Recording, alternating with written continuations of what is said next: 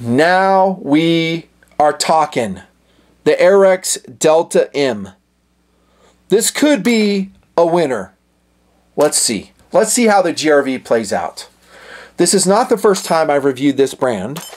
In this video, I guess I'll call it Arex. Maybe you call it Arex. Doesn't really matter. But I reviewed their Rex Zero some years back. I was, how shall we say, contrarian in my opinion, as I often am in my watch reviews, my knife reviews, my gun reviews. Contrarian. I usually go an opposite way that the others go. And that may be, not necessarily, may be because they are very cozy with the manufacturers. Maybe they're getting some money. Maybe they're getting free guns. Maybe they're getting, I don't know, free travel benefits. Who the heck knows? I don't get any of that crap. I'm supported 100% by my donors. This is a completely independent gun review. I do not get the gun from the manufacturer. I got this one from Gunny's, the Great American Gun Store. Round of applause. That's right. Go to Gunny's. Support them. Thank you. Tell them thank you for supporting the project. And that first shot insulation, shall we say, really helps me do the review the way I do it.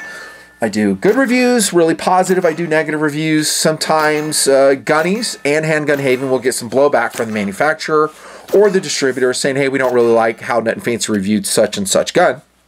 And they'll say, well, you can just deal with it because that's the way he does it.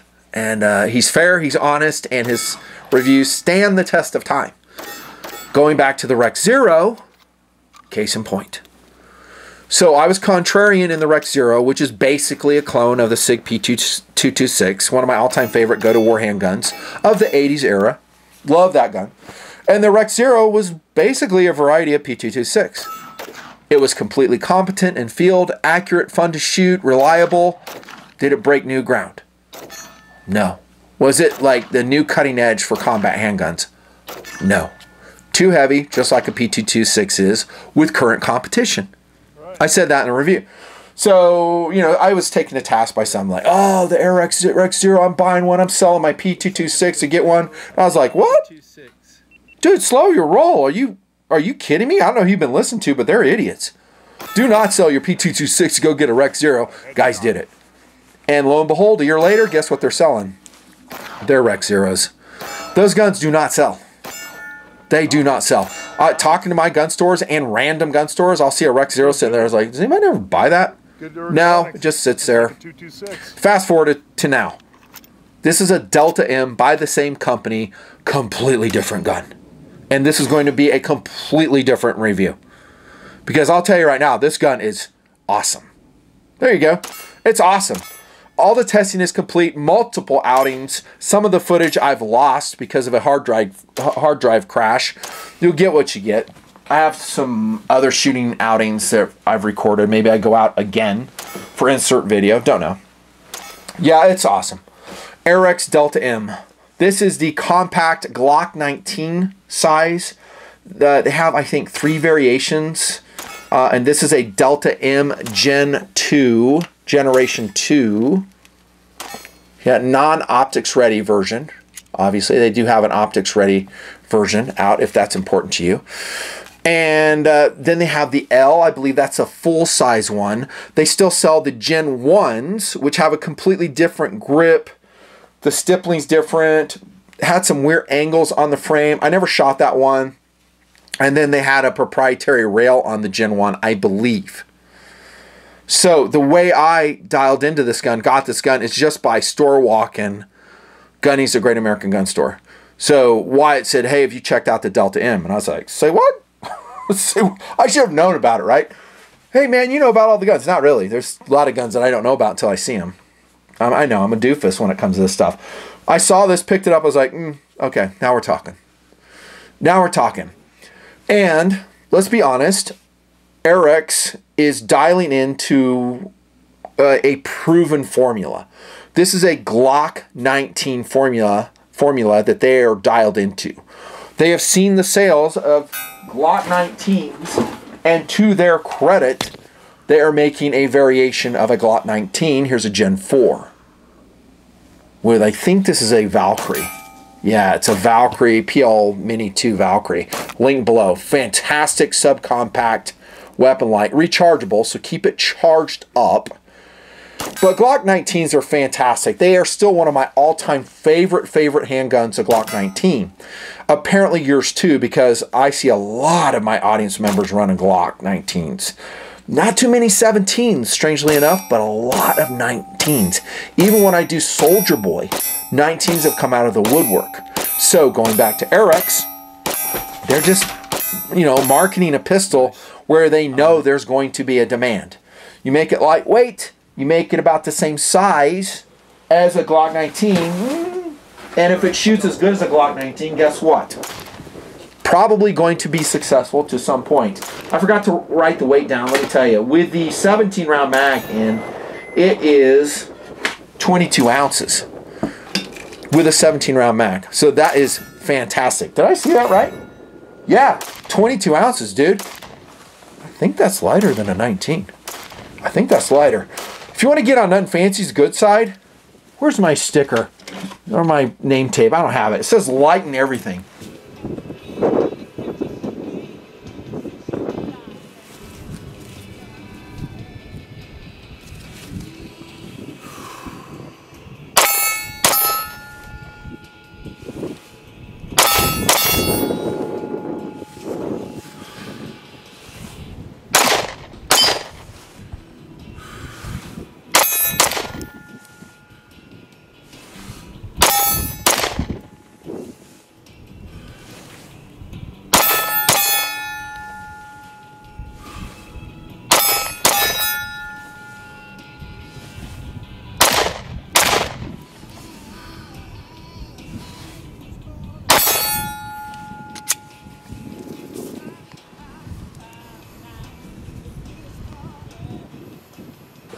Yeah, lighten everything.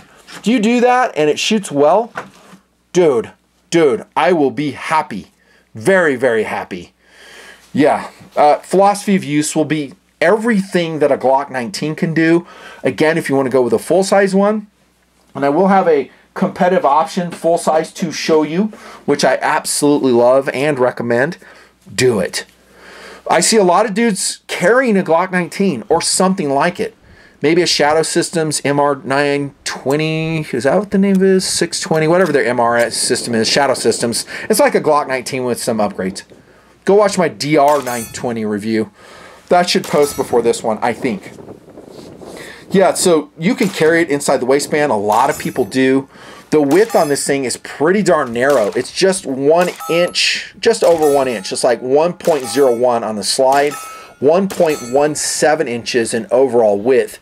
Dude, that is very excellent. Very excellent. I think a Glock is like 1.09, if I remember right. Do I have my micrometer here? I don't. I'm just going off memory, but I think so. So I think the Glock is a little bit chunkier. So the Arex Delta M Gen 2, the compact one, it's pretty much hitting on all cylinders in terms of SAWC. It's super lightweight, it's super thin, and it has a 4-inch cold hammer forged barrel, a la Glock 19 style. It's just perfect. And you guys, and I think the gun market as a whole, prefers a 19 over a 17. Now I'm speaking Glock terminology because it's universally understood. There you go. Philosophy of use, home handgun, yes, absolutely. Without rule of law, yes, absolutely. Hiking gun, yes, absolutely. Not for bears, but for bad guys. Backpacking gun, well, that's the same thing, but I was thinking of bug out kit gun. No, 9mm, not my favorite. Bush gun, yes, and I'm talking about a bush plane up in Alaska. I might go with something bigger, since if I have to emergency land, I'll be in, I don't know, Kodiak bear territory. I'd go with a 44 Magnum or a Glock 10mm, as indicated before. Motorcycle gun, absolutely. Basically anywhere you could put it's not a subcompact, it's a compact 9, the gun will do quite well. On to features we go. Arex Delta M getting a positive review. Positive review. We'll start off with a slide. Again, this is a non-optics version of it, which I would be totally good with. I think most of you guys would want to have the optics ready version in case you want to put a red dot on it. I get it. Fantastic beveling going on this slide. On the front, on the sides, on the top. Really nice serrations. Forward, front serrations. And they're not obnoxious. So one thing I would say on the Walther PDP that I reviewed and that Beretta APX is their slide serrations are obnoxious. These ones give good purchase, and yet they are trim. They don't stick out. So that's cool. Good sights. They have a Glock cutout on them, I believe. So these are Glock compatible on the Arex Delta pistols, so that's cool. If you don't like them, you can swap in a Glock sight set if you want. I think the ones on it are completely adequate. They are metal. This one has a flat shelf at the front if you want to do an emergency cocking procedure with that. It makes me a little bit sad that it's completely blacked out in the back. I'm not super digging that, as I've said. I would prefer to have either 3 dots, some type of high vis in the back. We do have a white dot up front. Medium amount of air. So let me remind myself. Yeah, it's just right. It's not like the PPQ was. The PPQ, the front sight blade was swimming. Talked about the barrel already. Did I measure the thickness on this? I think it's 2 millimeters in thickness. The wall of the barrel, if you care. Metal guide rod, steel guide rod. The Gen 2, again, has a 3-slot pick rail on it versus a proprietary. This is a great upgrade. I can't imagine really why you wouldn't want to go with a Gen 1 for that reason alone. And another reason is you got rid of all the funky angles on the Gen 1 and kind of a worse grip. The grip on the Delta M is fantastic. Not sure if it could be improved. There are 3 back straps that are included in the box. Let me show those to you right now because I will forget if I don't. Here's the box. Gunny's price, $445, dudes. $445. Another great thing about the Arex Delta M, at least this version. Yeah, so here's your back straps. Easy enough to swap on. None of you guys will do that. You'll just run the back strap that comes with it. Here's your cleaning kit. Cleaning kit. Right there, some instruction card right here. Manual's in there too. Yeah, the grip on this, awesome. So as I'm referring to it now, it's like sandpaper texturing. And then it goes all the way on the top. You have some indexing pads on the front portion of the frame for your index finger. Really undercut frame here. Squared out trigger guard, big enough for your gloves.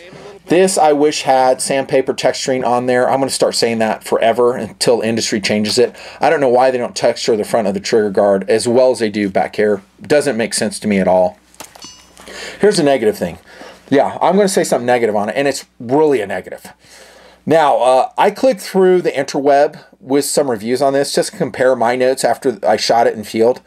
And I didn't see anybody who mentioned this, and I'm not sure why. But this magazine release is jacked. Here's why. Because even though it's nestled, you know, so you don't inadvertently actuate it, it's really hard to push it with a glove. So we're in the field and we're like pushing right here. We thought that's a mag release because it feels about the same. Because there's no really raising to the button. Look at that. How it's flush in the frame. Is it a showstopper? It's close. I'm going to be honest. It's close. If I own one of these, what I would do is I would take out the magazine button, just totally unmount it. I would get my Dremel tool and I would Dremel away all this faceting, these angles leading up to the magazine button so it sticks out a little more proudly from the frame. I found that releasing the magazine was a little bit slow for me. See, look. So I'm pushing it. This is how I push with like this joint right here. So I'm pushing, and what I'm running into is the raised portion right here. It's not good. It's not good. They kind of really jacked the magazine release up. You can offset that by some training. So instead of using your joint, you come here and use the tip of your finger. That will work. And maybe you do that already. Maybe you don't do it like me. You don't come here like that. you'll do that. And if you do that, you'll have a better chance. I will still give 0 to 5 stars. The magazine button on this about a 1 star. It's shitty. There you go. Something negative on this gun. I can't believe it went through testing and people just signed off saying, yeah, that magazine button is awesome. It's not awesome. It sucks. It's ambidextrous, so that's good for lefties. Already set up, as is a slide release right here. Just like that Kimber R7 Mako. So dual controls there. Enough said on that. The trigger is fantastic, dudes. Really fantastic.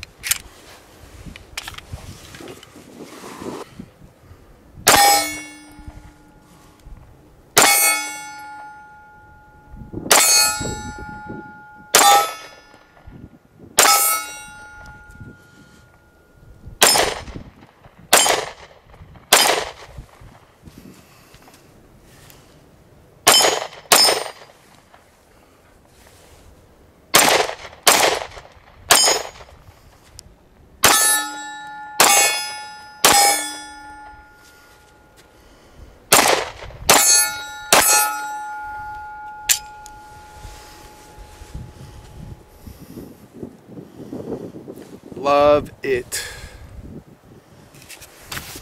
On this, did I measure the trigger? I don't think I did. And do I have my... I do. I'm going to do it on camera here, and we'll see what we can pull on my Lyman trigger scale.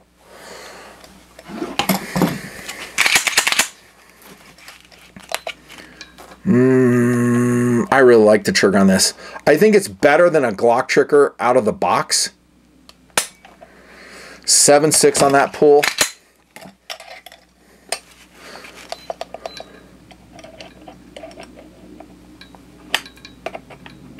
That's slick. 7.3. It feels like it's lighter, to be honest. The Delta M trigger. It feels fantastic in shooting it. Let's check reset. Really quick reset. Positive. Clean break. I love the trigger on this. I wouldn't do anything to the trigger. Yeah, it's pulling just over 7 pounds, but it seems like it's like 5-ish to me. I love the trigger. Faceted trigger too, so there's no obnoxious angles to burrow into your finger. By the way, I think this is ferritic nitrocarburized, i.e. Tenifer on the slide. My favorite slide treatment ever. Love Tenifer. And of course I have this one in FDE. I think it also comes in smoke gray, a fantastic color, and then of course all-purpose black for your Delta M Gen 2. That's features as I see it. Oh yeah, you get 2 magazines. You get a 15 rounder, this one, and a 17 rounder with an extended base plate. That's the one that has been in it. Great magazines, by the way. Orange followers, pretty standard now. Awesome mags. I love the mags. How did it shoot? Like I let out with, the gun shot fabulously. Awesome. No jams whatsoever. Even with steel case, aluminum case ammo, whatever I threw in it, it just chewed right through it.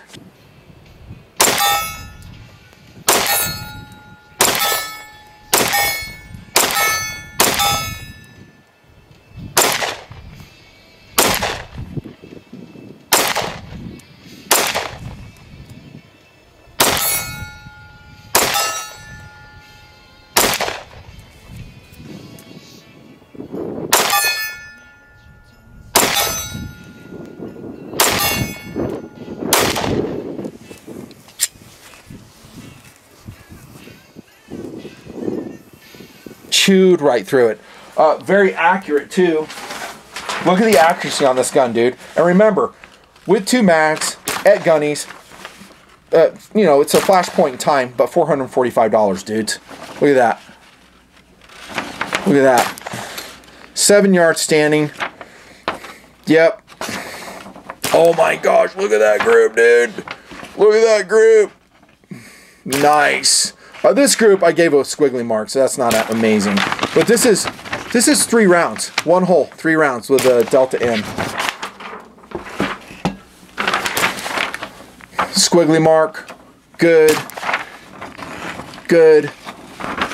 Good. Oh my gosh, that's a great group right there. 5 shots with a Delta M right here.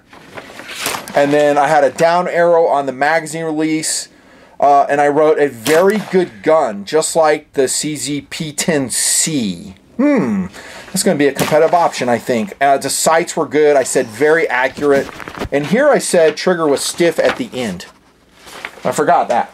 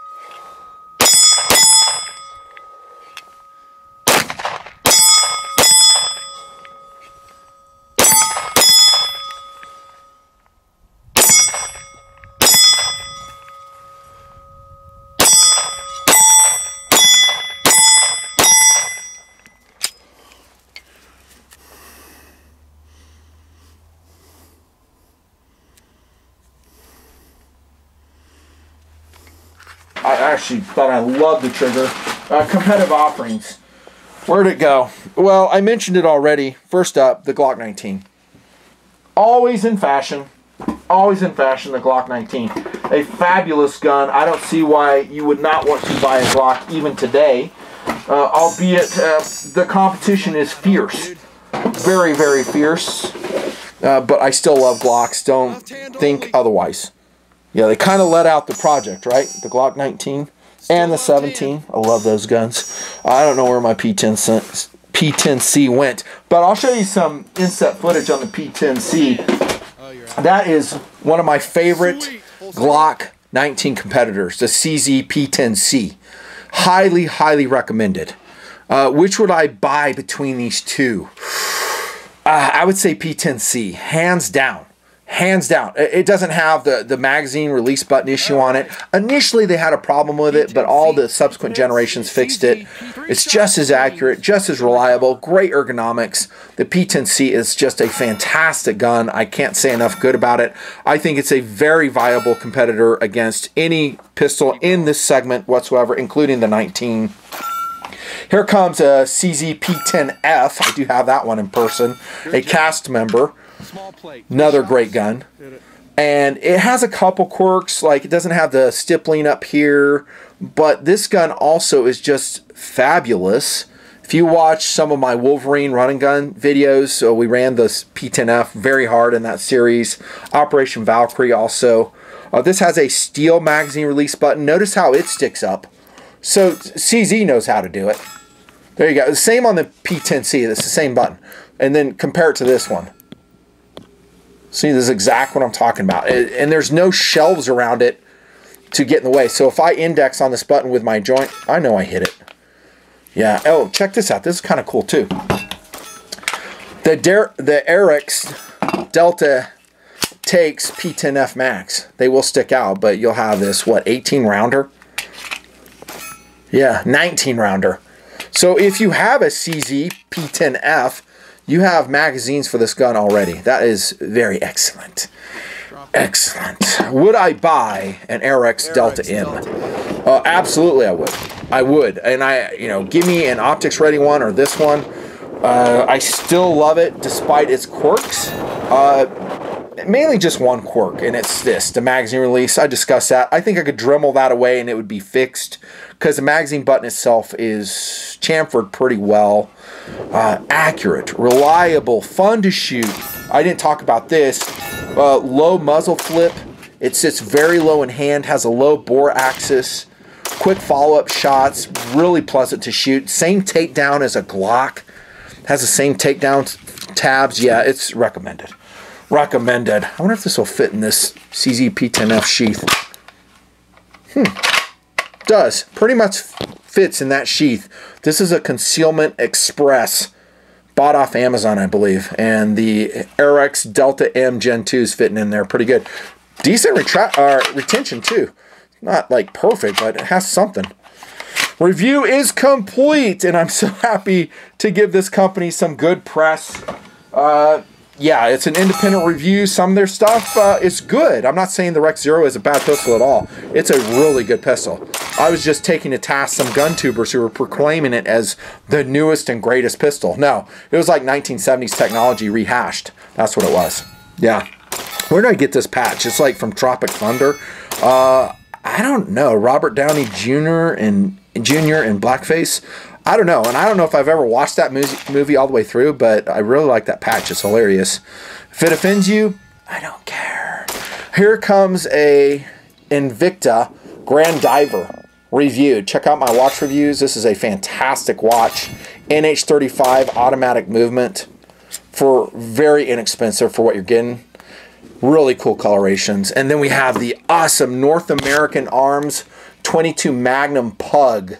Go watch my review posted years ago. This is still one of my top recommended ultra hideout pistols. The Pug. Nothing fancy.